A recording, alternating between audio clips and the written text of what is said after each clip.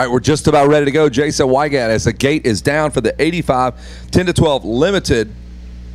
And they are thundering into that first turn. We had a nice story developing in this class. Cannon Hargrove winning the first moto. He took 4th in moto number 2. Caden Dudney, 2nd in both motos. He had a shot at both moto wins. Clark Robbins, coming out of New Jersey, won the 2nd moto. So Robbins, Dudney, Hargrove, those would be your primary contenders as we go into this 10-12 limited final moto. Vincent Way with the hole shot. Man, we've seen Vincent up front several times, had some issues. Yes. Tipped over here and there. So let's get Vincent Way through a moto clean. Uh-oh. Yellow flags are out. One rider picking the bike up. Not sure who that was. Oh, seriously, it's 27. Vincent Way again. Just again, as we're talking about him, bro. I'm not going to say another word. You said, let's see if we get him through a moto. It took 5 turns. Jeez. Wow. I'll tell you, it's one of the hardest things, I think, for people, even someone like Nick Way, his dad, who's been through all the battles, to not, your whole career really doesn't hinge on one mistake in one moto. But to not feel that way here in the moment when it's happening is very difficult. So we'll try to figure it out. Caden Dudney, who is one of our 3 title contenders, I believe is in the lead. You'll see the orange handguards on his bike right around the outside there. But Cannon Hargrove, another one of the contenders, is up to 2nd. Yeah, we'll see how this, I love these 3-way, 2-way ties here, man. It puts a lot of pressure on the guy, creates some great racing. Hargrove under the attack around the outside from the number 12. Or maybe that's the 72. I believe that's Landon Gibson. Yeah, and Seth Dennis on the 93 has had a really rough week.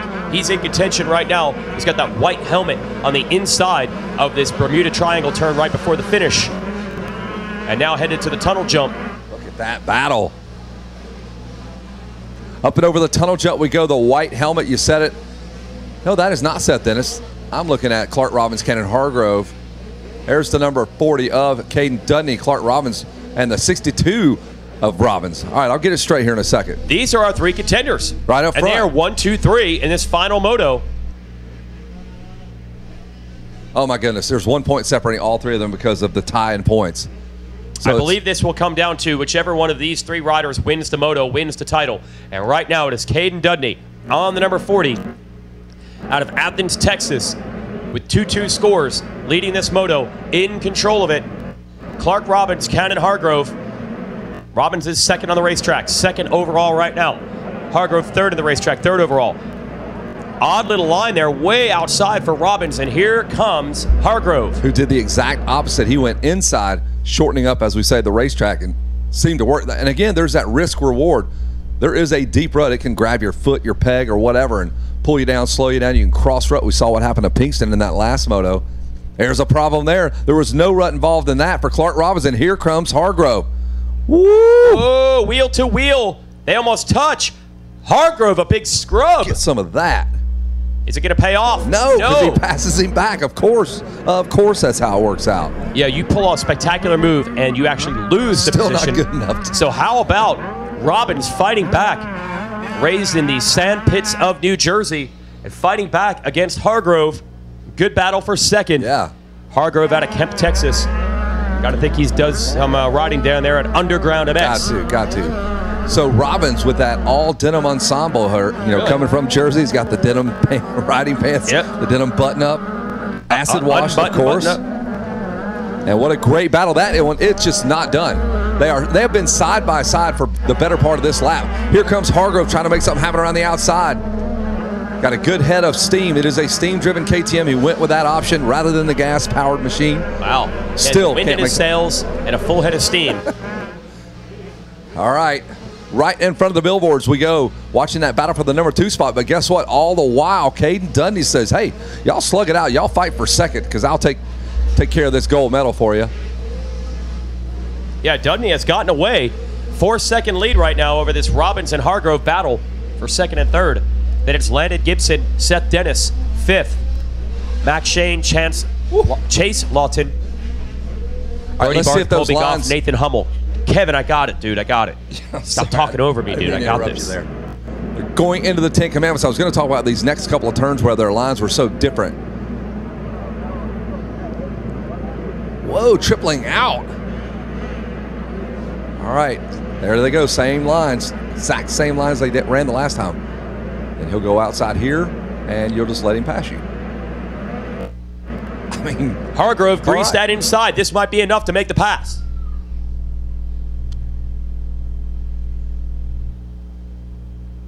It's so hard to tell if they've got the pass or not, because Hargrove could swing it around the outside, have a great head of steam, but I think Hargrove finally has it. It probably took 4 corners to complete that pass. All right, he's got to go after Caden Dudney.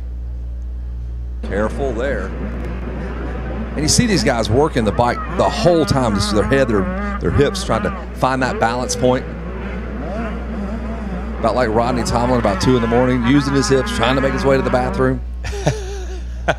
It is a balance, Kevin, and it's way off. Where's that light switch at? Balance is way off. I'm in a triangular building. This is odd. It is impressive. It's the footwork that they talk about with these kids. You're seeing at a very young age now, Hargrove standing up way deep into the corner to keep the pressure on the pegs. Ride the bike through the pegs, not the seat. You see a version of that. That's what Eli Tomac always does. He doesn't sit down to the very, very last moment. And you fast forward that 10, 15 years now, and it has become something that everyone does, trying to ride with the legs. Check those lap times out now as Dudney throws down a 2:09, a 2:12 for Hargrove, and he is absolutely checking out. He is 7 seconds out front. He just said, I'm going to take control of this. I'm not leaving it in the hands of a finish for you or me or something else happening. And, you know, the goal in these classes, of course, is to get noticed, make a name for yourself, get more support. You go out there and win the Moto big time. That's going to help your case. This is about the time we really start paying attention to guys, you know, that second or so year in the 85 class, they're kind of figuring out, you're kind of establishing yourself as a guy. Dudney has done that for the last couple of years now on the 65, and now he's doing it again here in the 85 class. So kudos to Caden Dudney. It's on the Altus Motorsports KTM. A big mistake from Hargrove, by the way, before these 10 Commandments. We got another battle that we're watching here. Just right underneath them. Man, that's so much quicker. You got to take that line.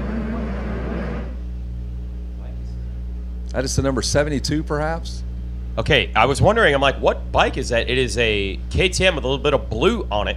The 72 of Landon Gibson. Yep, you can see now from the side the shape of the plastic that is a KTM. Yeah, Clark Robbins better get it figured out. That's the same area that he's still going wide, and Gibson knows the inside lines quicker, so you might see a pass coming up next go around. There is 17 of Hargrove. There's some flaggers not really interested in what's going on over there. They've got their section of patrol. Don't want to turn Gotta back look forward, backwards on the track, actually. Good point. So Gibson is on the hunt. Landon Gibson on that 72 machine. The splash of blue there throwing you off looks like perhaps a TM, but we know it's not. There is the 15 of Chase Lawton and little Seth Dennis right there in tow. Lil Ripper. Don't say the Ripper, T. Yeah. Lil. No T's. Like Myron Short would say, Ripper. Dennis trying to set up a pass here to get into 5th, battling it out with Lawton. Oh, got dark here all of a sudden. Wow. Wow, a night race here at Loretta's. It's 8 o'clock at night. And the sun's back. A fight back there by the billboards for sure as they head into the mechanics area. Gibson and the rest of the gang have rolled up onto Cannon Hargrove in the number 2 spot. Clark Robbins slips all the way back to 5th, Jason Wygant. Oh, boy. Yeah, so Hargrove on the 17 is under pressure, but now it's from the 72 of Gibson and the 15 of Lawton. And Clark Robbins, who had a chance at this title, must have made a mistake. He's lost a bunch of spots.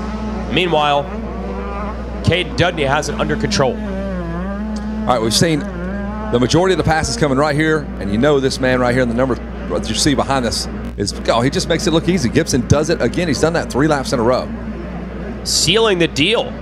Landon Gibson, what a comeback up to the number 2 spot. He made up 2 seconds in those 2 straightaways. 6-3 scores for the rider out of Peachtree City, Georgia, coming into this one. So Gibson just out of contention for the title, but a great final moto here, getting around Hargrove.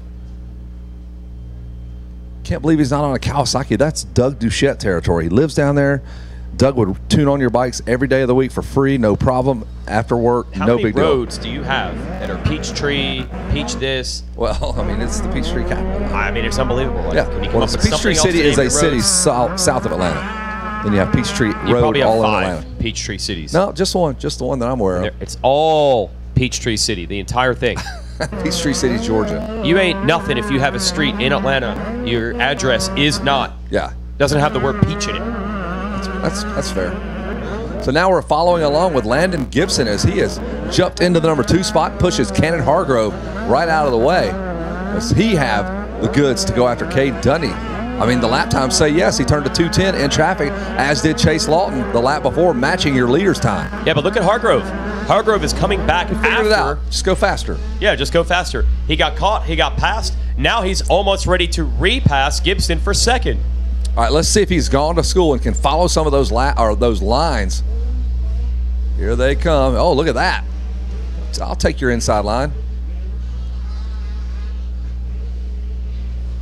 Great battle here for the number 2 spot. Cade Dunny, 10 seconds out front.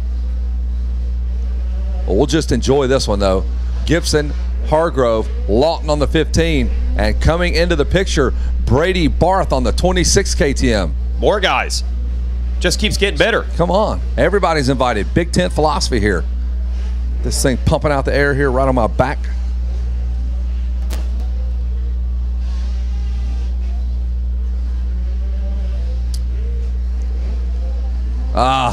Hargrove almost gives up another pass with that line choice again. He goes inside here, though. Smart move. Keeps the number 15 of Chase Lawton behind him. Let's look at the top 10 in the number 10 spot. It would be Colby Goff. Nathan Hummel is 9th. Seth Dennis back to the number 8 spot. 7th spot is Max Shane. Clark Robbins is 6th. And here's your top 5. Brody Barth, Chase Lawton, Cannon Hargrove, Landon Gibson, and Caden Dudney. And it looks like the 72 of Gibson starting to get away as the 15 of Chase Lawton starting to slug it out with Cannon Hargrove now. There's a good look around the big beach there. A very popular spot to watch the races from. And look out around the outside. Oh, feet off the pegs. Chase Lawton, he doesn't care where you're at in the points. He wants to do better. A 5, 8, and a 4 is what he's got cooking right now. Pretty consistent finishes, though, for Caden Dubney. He's been right around that number 1, number 2 spot. 2, 2, 1 scores. That's how you can win a championship here. And I've got to wonder that maybe that first moto might have been a come from behind effort. You know, you got the bad gate pick sometimes. When he needed Dudney to deliver, he has done it. 100% correct there. 7 more minutes to go. Moto number 3 for these guys. It says moto number 2 on the screen. It's their 3rd moto.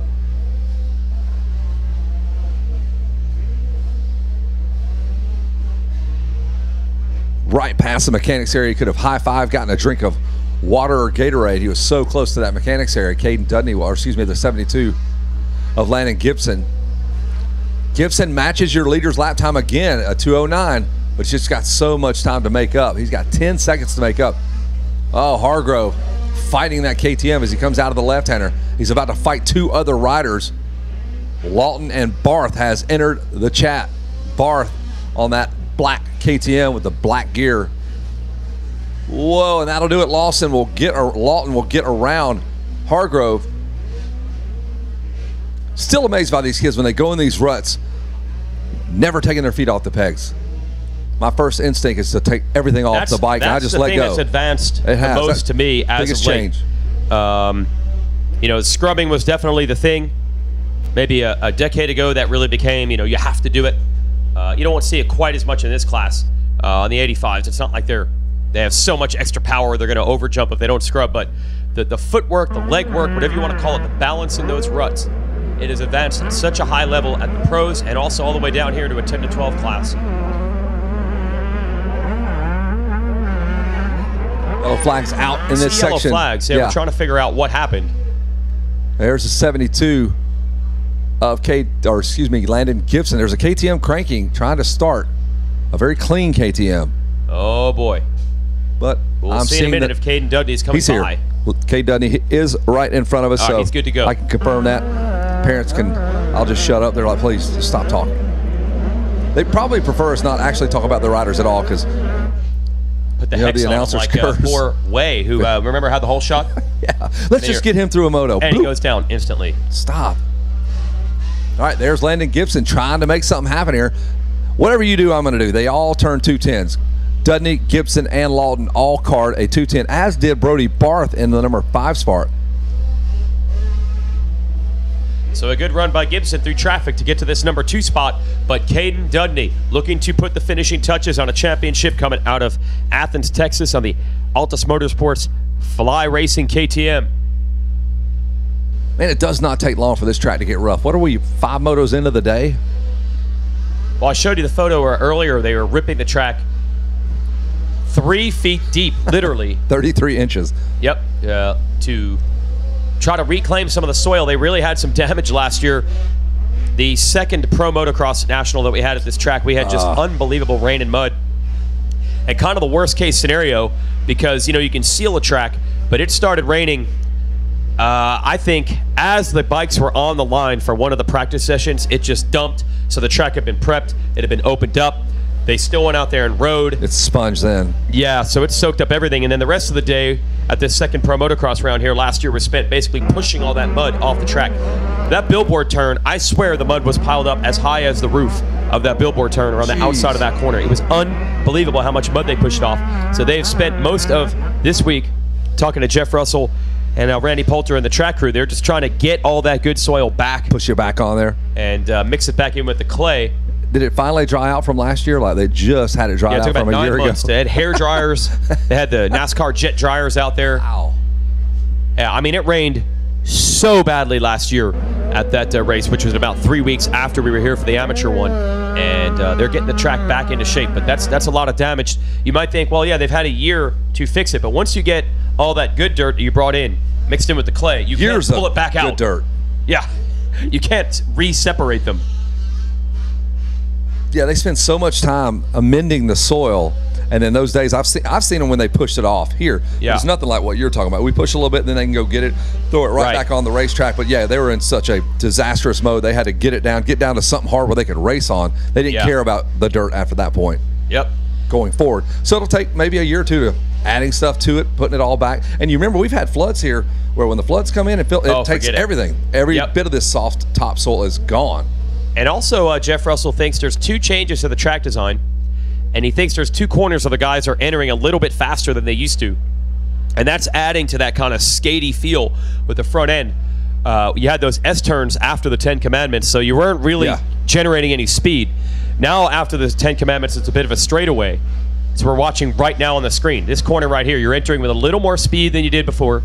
And then Storyland, you'll have more speed because this is now a longer straightaway without the chicane before it. So that's changing the feel of the track a little bit too. Time's just about out. We're going to head down. Caden Dudney trying to finish this one off on the number 40 and win this national title in 10 to 12 limited. Yeah, we've seen the last 2 motos were ties. Guys had to do what they had to do. Caden Dudney has done it. Our winner in the C class did the same thing. You got to win that last moto. They're all tied up in points. And Cade Dudney on his way to delivering a championship back home to Athens, Texas. They are dancing in the streets. Everybody back home cutting up pieces of paper for the big ticker tape parade, the confetti that will fly when he lands in his private jet right there on Main Street. Cade Dudney, 2, 2, and 1 moto scores, saving his best for last, no doubt. Into that left-hander right here before the announcer's tower. There's Cade Dudney, got the orange handguards on his little Orange Brigade KTM, and that is going to do it. Cade Dudney will actually beat Jason Wygant to the podium as well.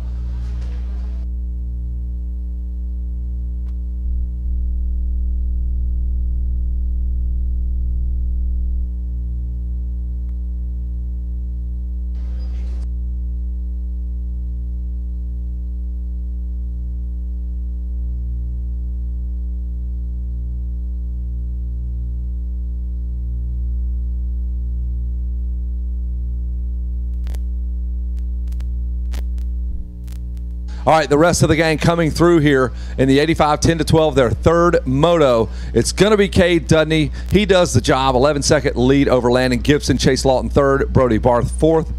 Max Shane fifth. Brandon Harrison sixth. And Landon Gibson lands in the number 2 spot overall. How about that for that hard work? Landon Gibson is rewarded with a 6.32 score, good enough for second place overall. Unbelievable ride for Landon, but there he is. Look at that happy young man, the number 40 of Caden Dudney, getting the high fives from everybody. Well, this is it, but it's all about right here, a third moto showdown and doing it in the clutch when you need it to. Here it is, a moto win unlocks the 10-12 limited championship for Caden Dudney. Come on back here, Caden. We'll check out the motorcycle and all of the logos that you got piled up there. I've been asking everybody this. What was the pressure like coming into this moto? You really had to get the win. There was a lot of pressure. I just tried to stay calm. How'd the moto go for you? I got off to a pretty good start. I worked my way up there at first, passed a couple people. I don't know. Awesome. What's it feel like now? Happy. Yeah, you bet. Who do you want to thank, Caden? My mom, my dad, Altus Motorsports, Fly Racing, Lynx, Dunlop, Pro Taper, everyone else I forgot, thank you. All right, let's hear it for him. Caden Dudney. Let's bring Tad DeWalt from the American Motorcyclists Association to the stage. He will hand over the number 1 plate. And with that, a champion is crowned.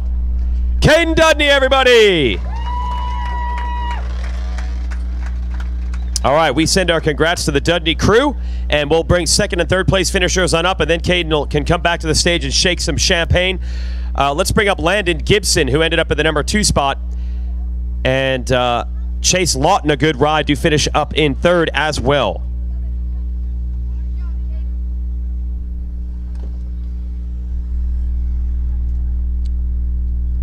Let's hear it for Landon Gibson.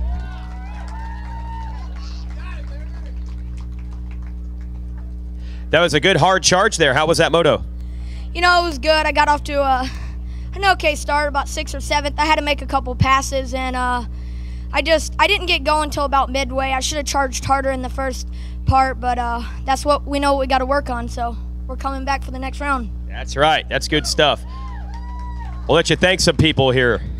I'd like to thank Jesus Christ for keeping me safe, my mom, my dad, Answer, Moto X, Compound, 100%, Bell, Pro Taper, Pro Circuit for the bikes. They're amazing. Dunlop, Roostem X, and everybody else who I forgot to thank. Thank you. There it is. Landon Gibson, silver medalist. Great job, Landon. And a good come from behind charge here to net the bronze. Let's hear it for Chase Lawton. Good job, Chase. Tell me about that. You had like a 5-rider battle going there. Yeah, I didn't get too great off the start. I had a little bit of a wheelie, and then I was kind of like mid-pack, and I just had to fight my way through. I was trying to like get on Landon's rear tire, and we're moving through the pack. Cool. What do you think of third? That pretty good? Yeah. Who do you want to thank? I'd like to thank my mom, my dad, my sister, everyone back home supporting me, Lynx, PR2, 100%, 7MX, Motorsports Nation, Slick Products, MX Tire, and everyone else who supports me. Thank you so much. There it is. Third place, Chase Lawton. Vincent Way got the whole shot, but then went down after the 10 Commandments on the first lap. Not sure if he's around. We'll give him a Stasic whole shot award if he wants. We'll give him the award for certain, but if he wants to come on stage, we'll let him do that. And the only other order of business for this 10 to 12 class would be a champagne celebration. So if Caden Dudney wants to come back up and celebrate, here we go. Let's get our whole shot award up. Let's hear it for Vincent Way with your Stasic whole shot award. Well, starts are dialed this week.